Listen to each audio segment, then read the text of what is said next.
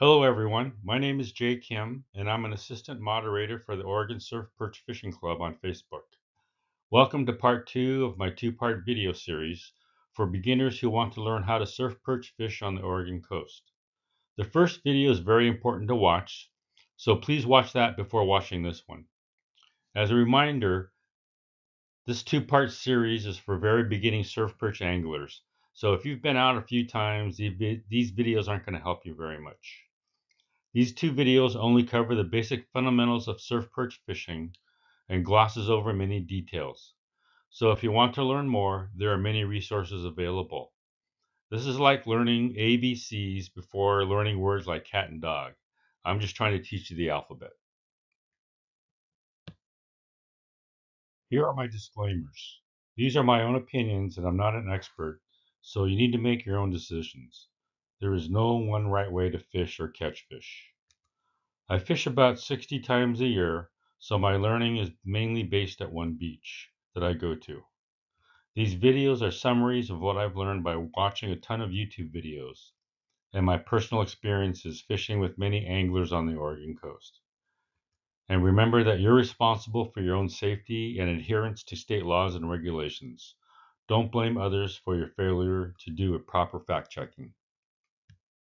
So in this video, we'll talk about how to catch surf perch. I'll go over rods and reels, talk about tackle, the line, hooks, weights, and kind of leaders that you can use, talk about the different kinds of bait that are available, and give you some miscellaneous tips. So for rods and reels, there's really no perfect setup. Just about any steelhead or salmon setup will work. Spinning rods are recommended because they're most easy to cast, but lots of people use bait casters and some people do fly fish in the surf. But for fly fishing, I would recommend that this is only done by seasoned anglers. So most anglers use the open face spinning setups. The recommended rod length is about 8 to 12 foot. There's no one perfect rod, and this is rated for normally 1 to 3 ounces of weight and 15 to 30 pound mono line. Many brands are available, so shop around. Take into account your budget, the warranty the manufacturer offers, and how many times you're going to use it. If you're only going once a year, you probably don't want to spend a lot of money.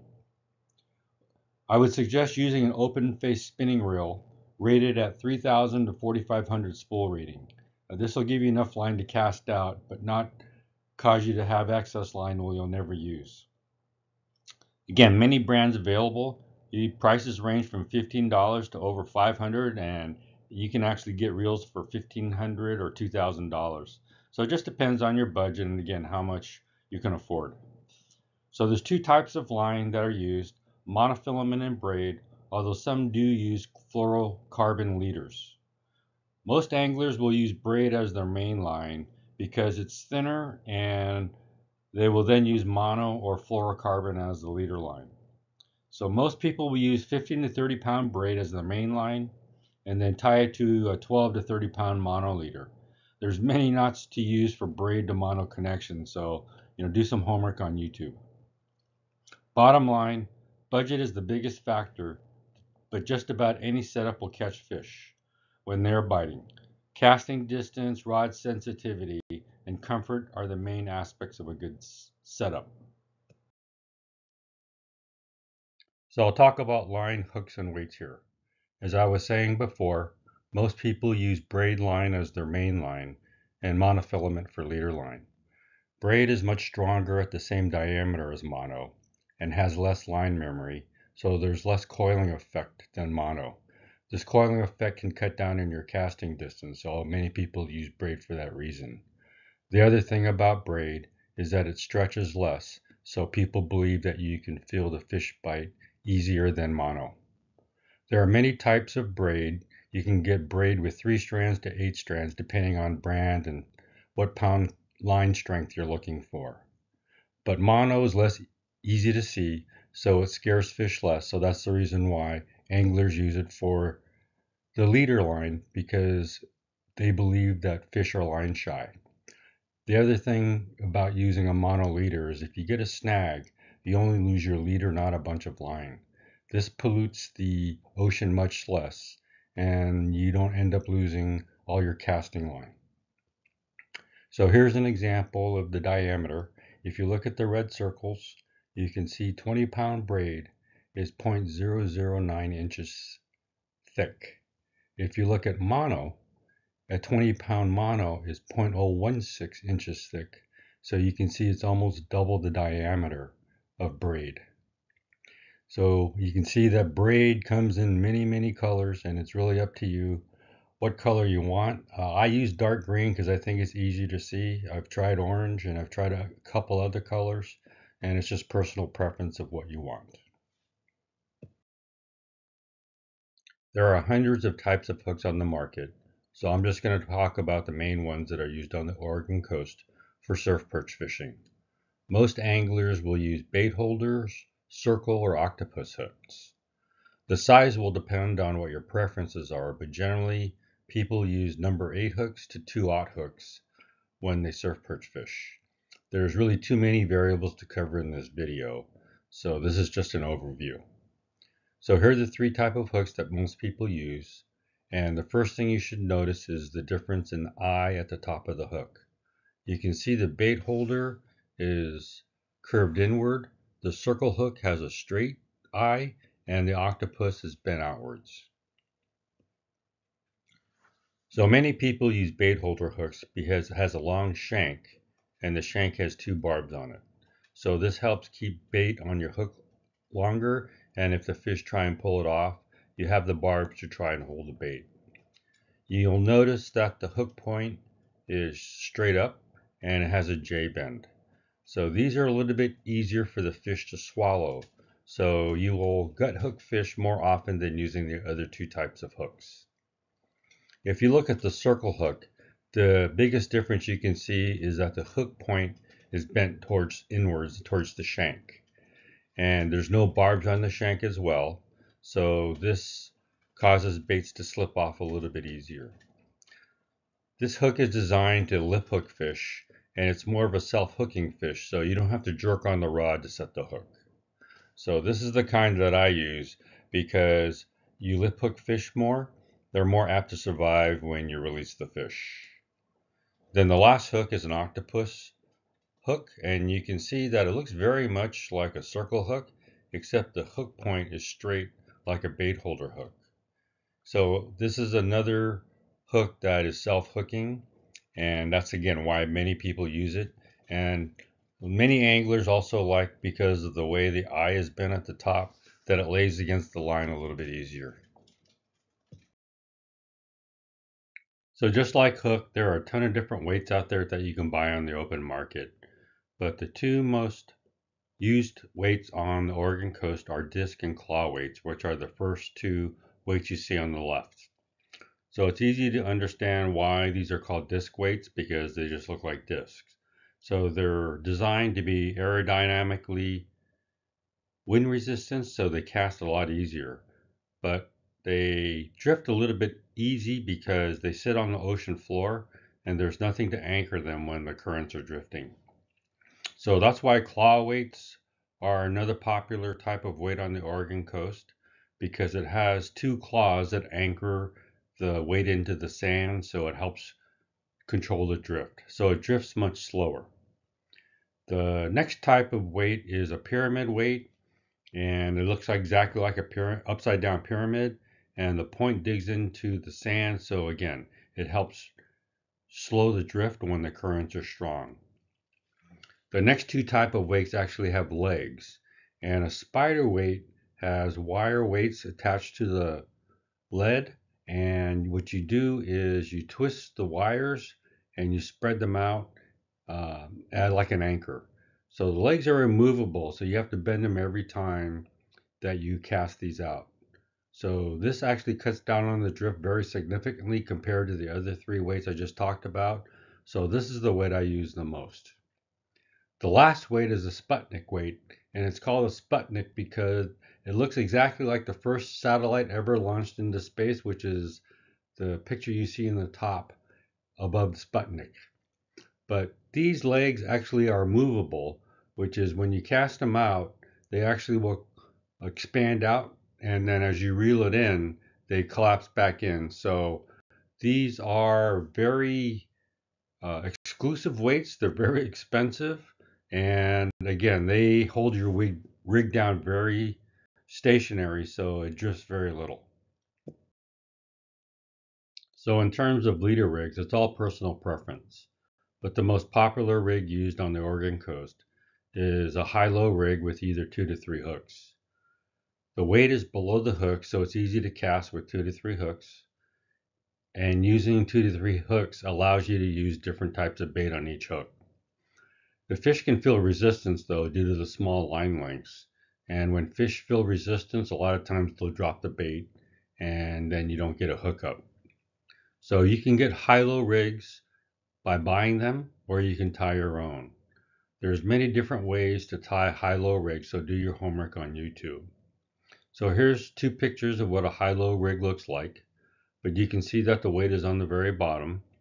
There's about a 1.5 to 2 foot gap between the weight and the first very bottom hook, and then hooks are spaced between 10 to 12 inches each.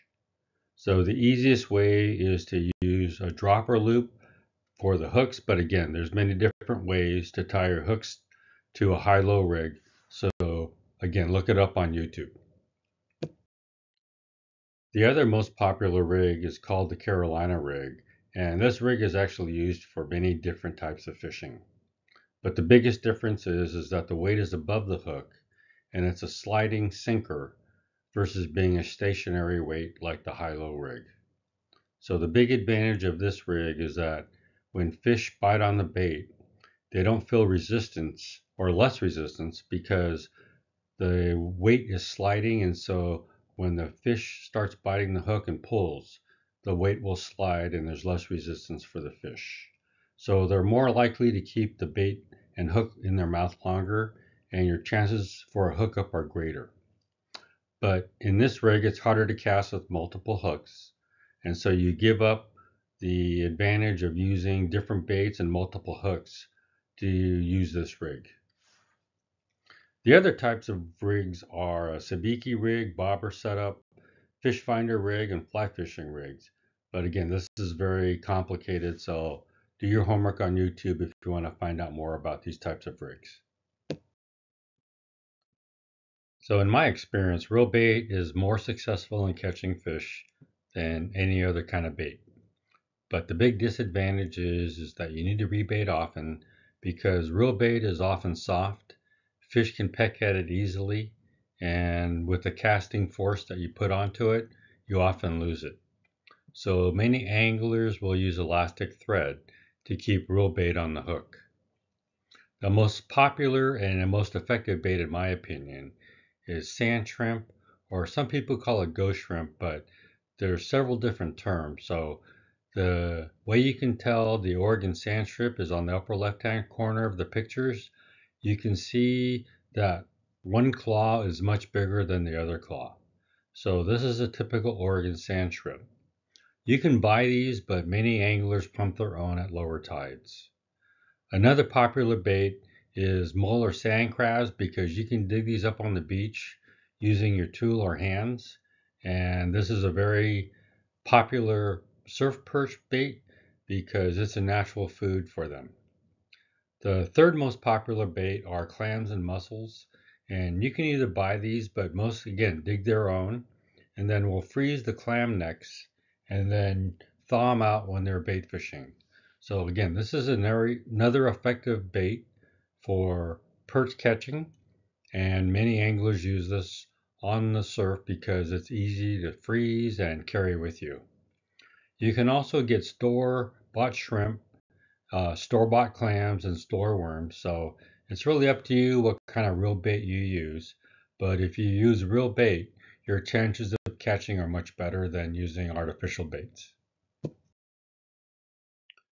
So after real bait, the next most popular bait on the Oregon coast are plastic baits because they are less messy and they last a lot longer. So you don't have to rebait as often. But if you're going to use plastics, please use biodegradable products. The most popular plastic bait on the Oregon coast are gulp sandworms. They come scented, they're in different colors, they're in different sizes, and the 2-inch are the most popular. And again, they're biodegradable. But there's an endless array of worms and shrimp and bait fish and paddle tails that you can buy. So it's just up to you what you want to buy. So in the upper left-hand corner of the pictures, you can see that the gulp sandworms come in camo, natural, bloody, and they come in many other different colors, but these are the three most popular colors on the coast. You can also get plastic sand crabs. I haven't been as successful, but you never know. And in the bottom left-hand corner, you can see that they offer saltwater ghost shrimp. And they call these ghost shrimp versus sand shrimp, but you can see that one claw is bigger than the other. And so this is more representative of the sand shrimp on the Oregon coast. And in the bottom right hand corner, again, there's other many kind of different plastic baits you can use that are paddle tail and swim baits. And again, many people have caught on these baits. It's just what your personal preference is. So besides real bait and plastic baits, there are crankbaits and flies. There are baitfish diving lures like the Kalisa that you see here. It looks like a small baitfish, and you can see the lip in the front helps it dive. There are various types of diving lures, and they go different depths. The other thing that people use will use flies, but being successful at fly fishing requires a high level of expertise, so I wouldn't recommend this for beginners. If you're thinking about scents, this is all personal preference, but from my experience, this is used for artificial baits only, and many people don't use this at all.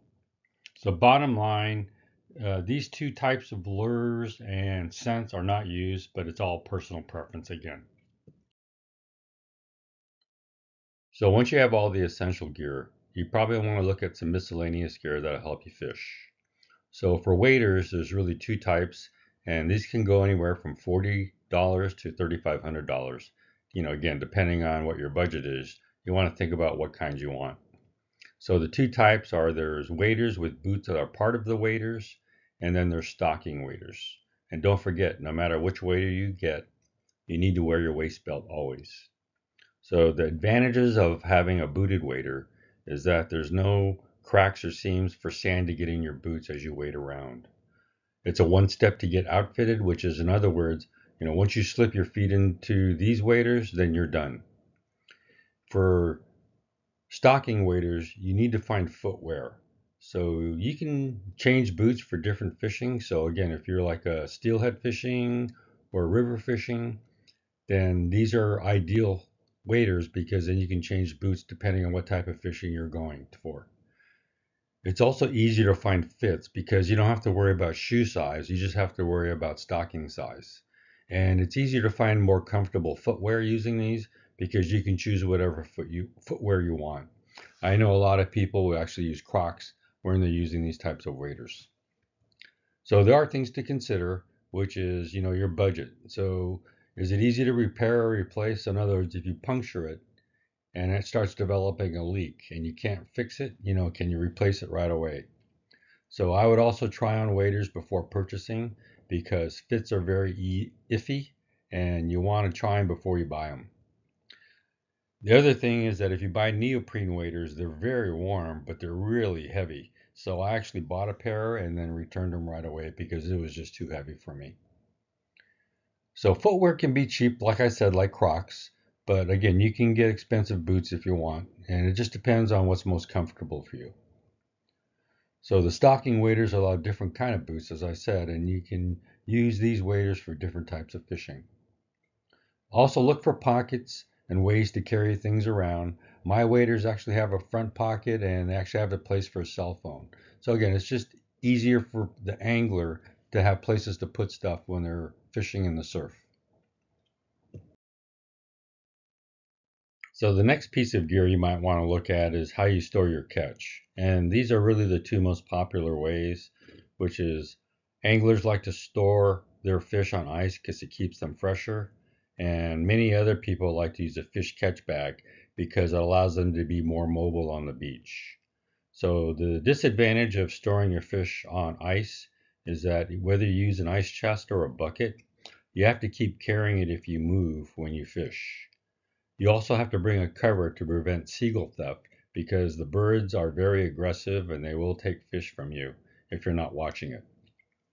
So most anglers will use a fish catch bag because as you surf perch fish, you'll find that you'll be moving a lot and you don't really want to get out of the water to put your fish away and move your bucket or your ice chest. So this allows you to be very mobile, and it also has mesh which allows the fish to bleed into the water.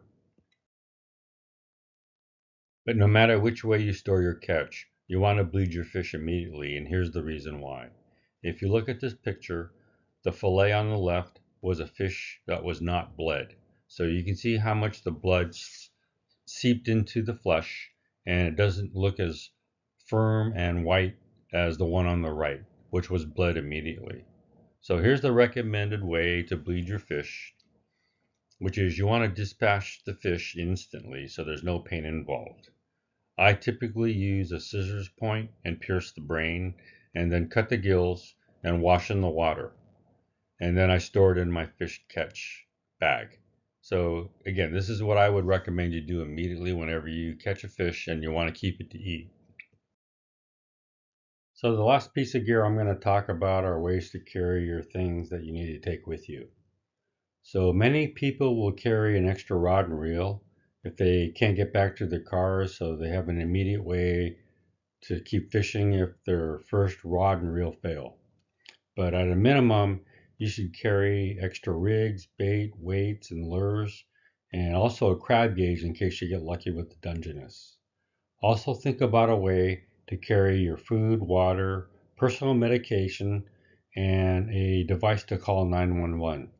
And don't forget that sometimes phone coverage is very spotty on the beach, so you might want to think about buying a marine VHF radio like I just did. Also, you also might want to think about carrying a first aid kit and things like sunscreen.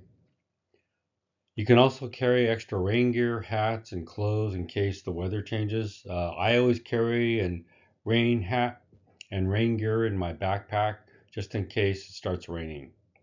The other thing I do is I carry my GoPro and camera equipment, so think about a way to carry those.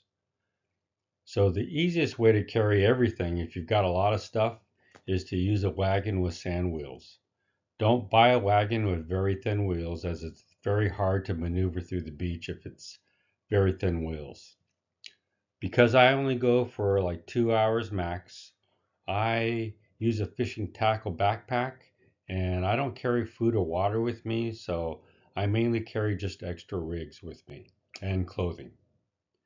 The other thing you can do is if you're a real bait user is find a waist belt that you can carry rigs and carry your bait in, so it's very easy to have access to those things.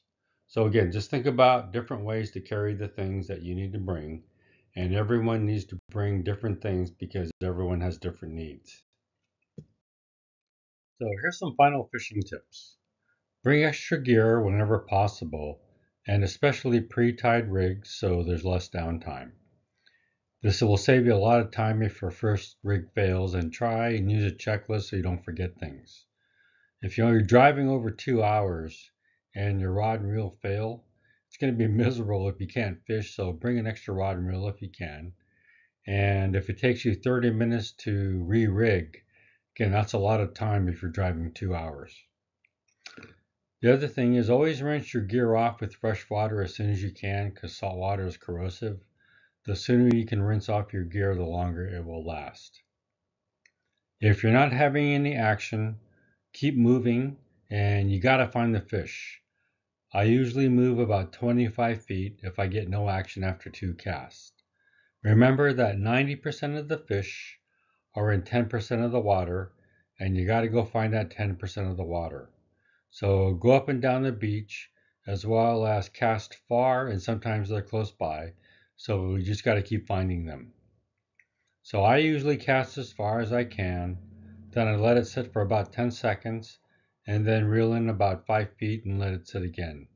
I keep doing this until I have to recast. I also try and read the swells in the beach a lot, and You got to watch a lot of YouTube videos or go with a teacher who can show you the ropes. But I look for concurrent crashing waves that are dark green. And perch tend to gather in certain areas, so if you find one, generally you'll find a few. So all beaches have contours that change daily and weekly, so don't expect predictability. In other words, if you caught a fish one day, doesn't mean you'll find the fish the same place next week. And I would tell you that, focus on enjoying the experience versus catching the fish. There's nothing like connecting with Mother Nature. So here's some resources to help you learn before you go out. Join the Oregon Surf Perch Fishing Club on Facebook and ask any members to fish with you, where to fish, and for any advice. You'll often get members to help you go out the first time you go. You can also watch YouTube videos from a YouTuber called PKE who runs the Oregon Life channel, and he is well known throughout the Oregon community. The other thing you can do is wherever you go, ask the local tackle and bait shops for help, as they will give you lots of advice. So that's the end of video 2, and here's a summary of both videos. Remember to always be legal and safe in surf fishing, and safety is number one after being legal. Learn to read surf forecasts to determine how safe and comfortable it will be by using different apps. Know all regulations and laws as they change frequently, so make sure you go to the ODFW website and always carry the proper licenses and tags. Learn about marine protected areas and know saltwater gear restrictions versus freshwater. Also know about species harvesting limits and restrictions.